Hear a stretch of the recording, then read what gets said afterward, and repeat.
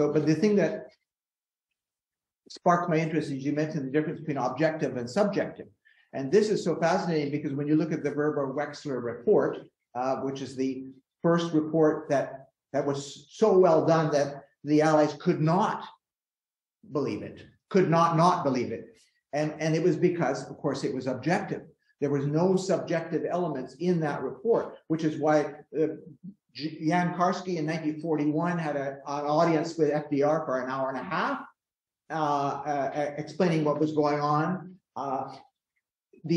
Any testimonies that came out were not believed.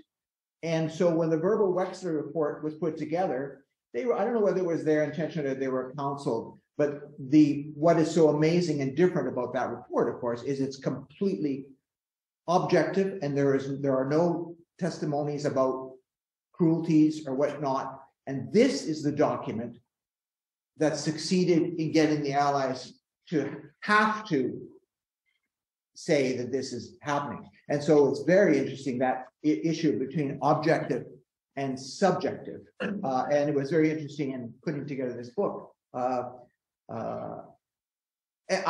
I would like what you said, because we can then go on to talk about Vrba and Wechsler and the importance of that report. But the fact that it was done, here's the diagram, here's the numbers on the trains, here's the mechanisms, but no stories about, Rudy Vrba lost his virginity in Auschwitz. He fell in love with a woman from the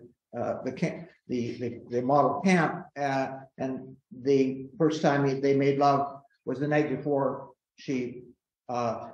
On the website, my website manager said, you can't say she went up and smoked. That's discourteous or something like that. I said, yeah, I kind of get it, but you know what? She literally did go up and smoke. But I think I caved to her and I took that out. I'm not sure. But the fact that the psychological damage of losing your great love, your first love, in that way the next day, this, I believe, might have motivated Vrba to escape with Wechsler as much as the stated desire to inform the world that the Hungarian Jews were next, and I were going to escape to do this laudable good thing. The psychological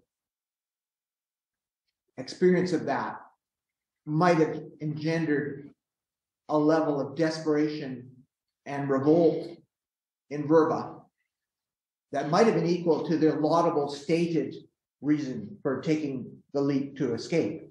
But if he'd written that up in his report about, I met this beautiful woman, that would be a reason for discounting the scientific, factual information. And of course, the emotional and the objective are both important components, but their decision to not include anything emotional is very fascinating.